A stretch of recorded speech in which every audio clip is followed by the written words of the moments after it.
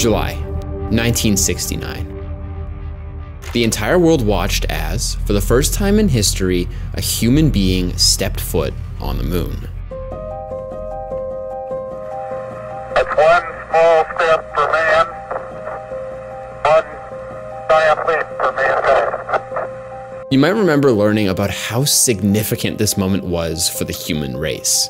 And after an accomplishment of this magnitude, the next logical step would be to continue exploring further and further into outer space. Right?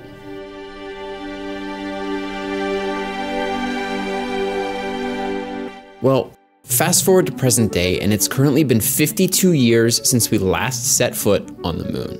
Which begs the question, why haven't we gone back to the moon? I first heard about this in a clip I saw with Elon Musk. I'd always assumed that our technology was just evolving forever, so I needed to learn more. To be honest, I thought I'd find a simple answer and that I'd put together a quick video about it and move on. But I was wrong. I did find the answer, but it turned out that the story of how we got here was far more interesting. Let me show you. To start, let's roll back to September of 1962 when President Kennedy made an announcement that would rewrite history. We choose to go to the moon. We choose to go to the moon in this decade and do the other things, not because they are easy, but because they are hard. This speech was unbelievable. Only 20 years before this, plane travel became accessible to the average person. And it was only 20 years before that when cars took over America. This would be a huge advancement in technology. Kennedy was a visionary of his time, don't get me wrong, but even he knew that this was unrealistic. So why make the announcement? Did he want to create jobs, explore new industries, or advance civilization? No. This choice was made in defense. All Russia's just wild about Yuri Gagarin, first man to conquer space. Modest, just a family man. It was no secret, either in Moscow or anywhere else, that Russia was ready to make the attempt. At 7 minutes past 7 a.m. our time, the 450-ton rocket went up. You see, just 1 month before Kennedy's speech, the Soviets had sent the first human to space.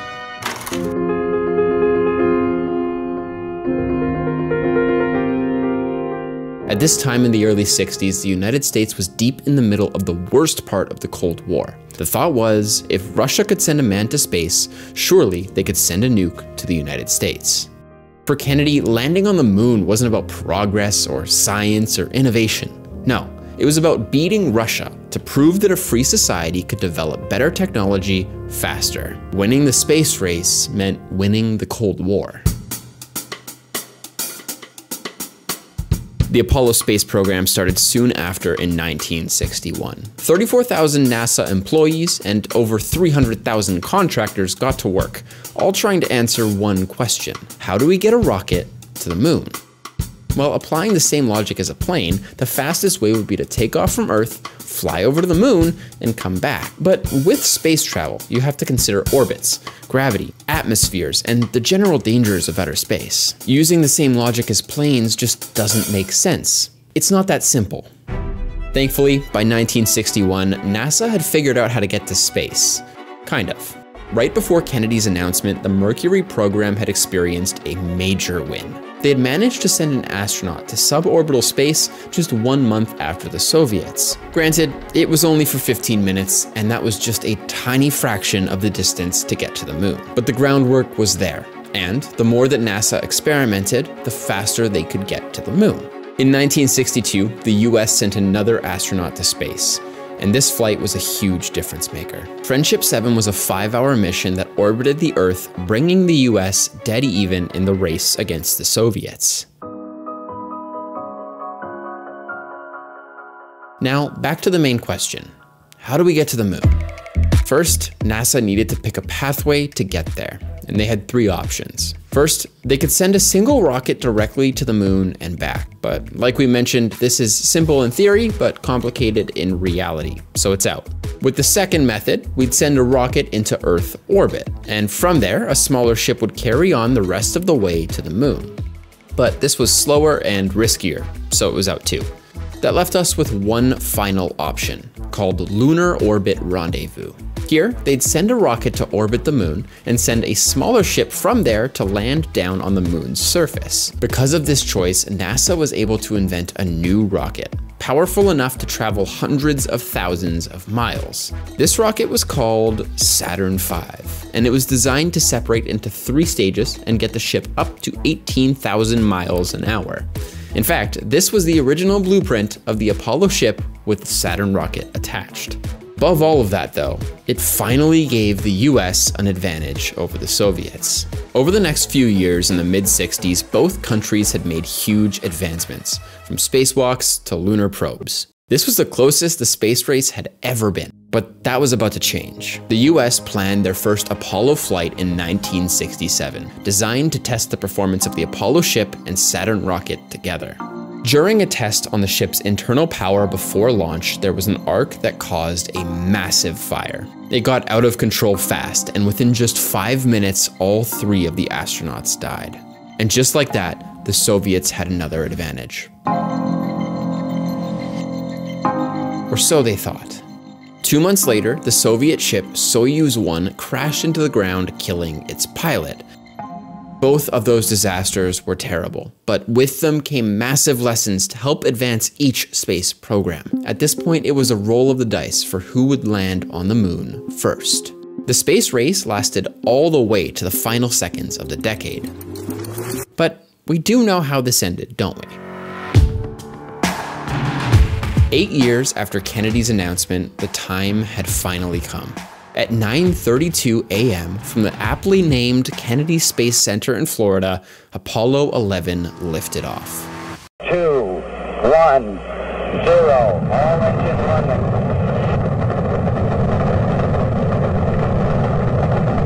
Liftoff, we have a liftoff. Over 1 million people watched as these 3 astronauts took off. The first stage of the rocket sent the Apollo 11 ship 42 miles into the air within just 2.5 minutes. In that time, it burnt nearly 6 million pounds of fuel.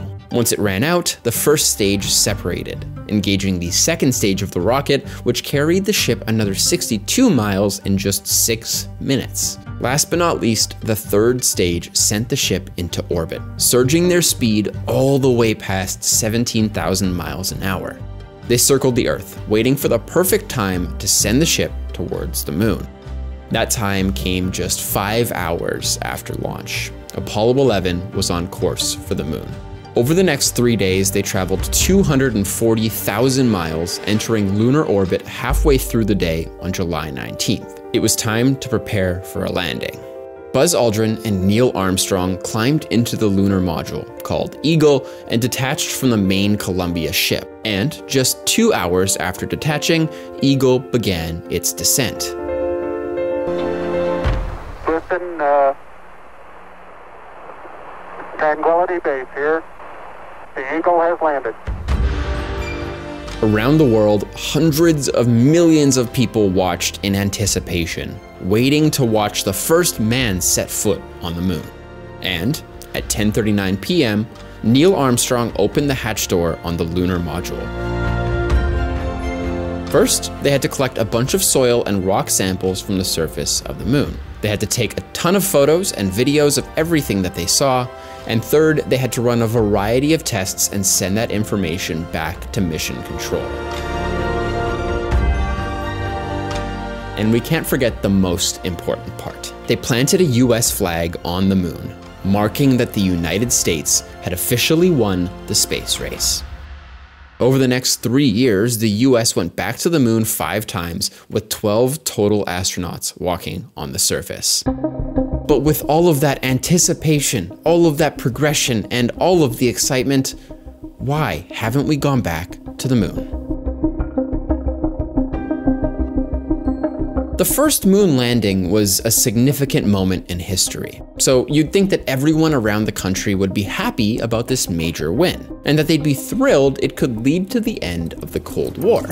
But that's just not how everyone felt.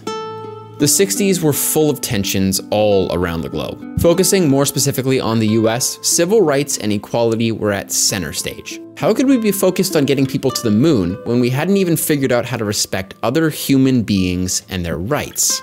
Back in this time, there was a lot of segregation, and ignoring that to beat the Soviets, a group of people across the globe felt like a major insult. But that wasn't it. As the Cold War heated up, many Americans didn't believe that the space race would even come close to securing a victory. Because shortly after Kennedy's famous announcement, the Cuban Missile Crisis brought the Cold War to its darkest days. In fact, there was a moment in that time when a single person prevented Russia from nuking the United States. Whether or not we made it to the moon, the Cold War would have continued. And last but not least, as a part of the Cold War, the US was getting more involved in Vietnam. At the time, the northern half of Vietnam was siding with the communist beliefs of the Soviets. The last thing the US needed was another country adopting Soviet beliefs, growing the number of enemies that they had around the world. All of these problems required attention to get solved, and more importantly, they required funding. That begged the question, why invest all this money into the potential of going to space instead of focusing on what really mattered? The Apollo program was originally given a budget of $8 billion back in the early 60s, but it ended up going severely over budget. In fact, it cost over $25 billion, 3 times the budget, which breaks down to over $250 billion in today's money. This wasn't about going to space or landing on the moon. It was about proving that America was better.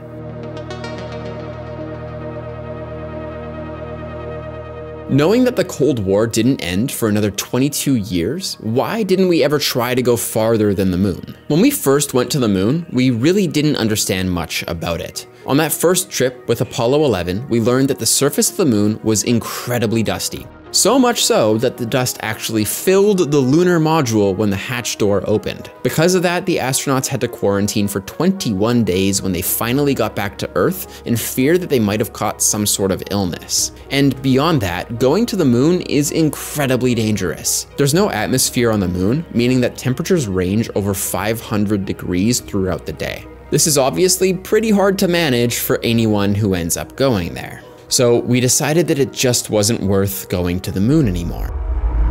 However, that doesn't mean that we stopped going to space. We went to the moon to prove a point about America and the technology that we had, but after that, our motivations for going to space changed significantly. Back in the 70s, space travel was still very regular, but the destination had changed. A big part of developing rockets comes down to research. In the process of going to the moon, there was a ton of unanswered questions about the rest of space, about the planets that surround us and the universe that exists beyond our solar system. You see, the moon is just a small piece of what exists beyond planet Earth. For us to travel to Mars and beyond, we first need to know more about the universe. And even though the space race was based on a competition against the Soviets, the shift over to exploration and discovery ended up creating a partnership between them. In fact, in 1998, the International Space Station launched into orbit as a partnership between the US, Russia, Japan, Canada, and most of Europe. And since the beginning of the ISS, we've learned a lot about outer space as a whole. But there was a downside to this. As our technology shifted, we lost the ability to get back to the moon. And the reason was simple. Every rocket is entirely different. Going to the moon is very different than just getting to Earth's orbit. And because over time, innovation slowed down in moon exploration, we've only been developing rockets to get to the space station for 40 years.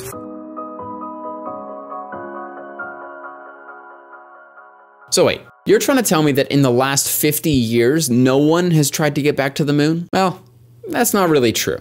Back in 2005, NASA's new Constellation program had 3 main goals in advancing space exploration. Their first goal was to continue developing the International Space Station, and from there, they'd progress all the way to the moon. But the most important goal of the mission? Figuring out how to use the moon as a starting point for further space exploration. They had a few motivations for this program too, from advancing space travel to enhancing the amount of land that we've colonized. And the idea was that as climate change worsened, we would need other resources and planets to rely on. This mission was the start of the future of the human species.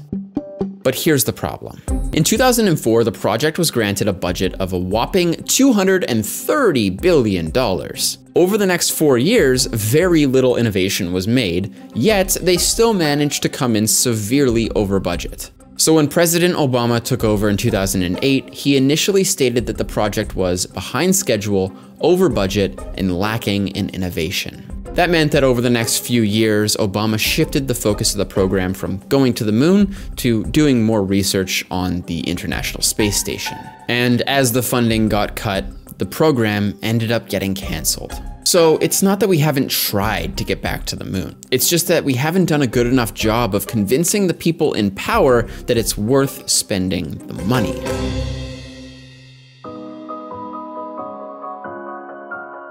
That is, until now. You see, there's something I haven't told you yet, and it's a game changer.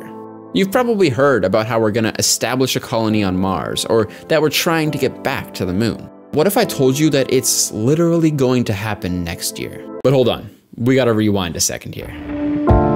Back in 2017, President Trump announced Space Policy Directive 1, which sounds boring, but it was actually super exciting and very pivotal in the future of space travel. This document paved the way for some huge milestones that have come in the last 7 years. Firstly, it set a goal to land humans on the moon by 2025 and explore Mars by 2030. But more importantly than all of that, it facilitated private sector partnerships with companies like Blue Origin and SpaceX. Speaking of that, you've probably heard a lot about the billionaire space race that's been happening over the last few years. Jeff Bezos, Elon Musk have all been competing to advance space travel, and they've been doing it on private funding. But of those people, Elon Musk has made huge advancements in space travel through SpaceX. Because of this, and because of Trump's policy, SpaceX was granted a contract to build the lunar lander on the upcoming Artemis missions.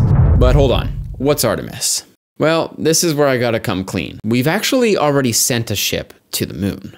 The Artemis program is the moon landing portion of that space policy directive that Trump passed. And after 5 years of development, Artemis 1, an unmanned rocket, was sent to orbit the moon and returned to Earth in November of 2022. Because of that success, there's currently 2 more missions set to take off in the next couple years. Artemis 2, which was originally scheduled to launch this year, will send humans to orbit the moon and return back in 7 days. And then there's Artemis 3, which will send humans to land on the moon over a period of 30 days. If we can make this happen, this is going to be a massive step for the future of humanity. But beyond that, if all goes to plan over the next decade, we could have a fully established lunar outpost on the moon. And that outpost will be a huge key in helping us get to further destinations like Mars. So while we reminisce on the space race of the 60s, we're overlooking the fact that right now we're on that same trajectory.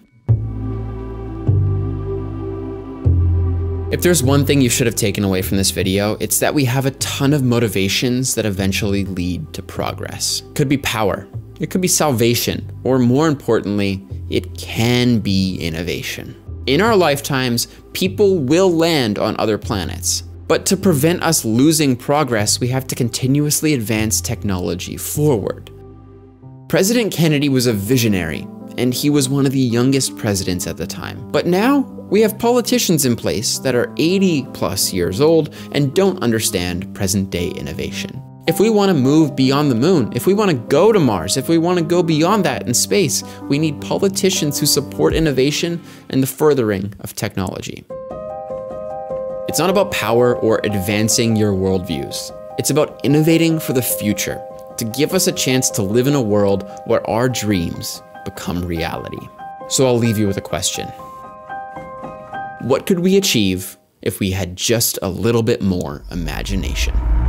Thanks for watching. If you're new here, my name is Ben and I make documentaries about the current state of technology and how it's shaping our future. If you like this one, you're gonna love many more that I have coming up, so be sure to subscribe down below and check out another video right here.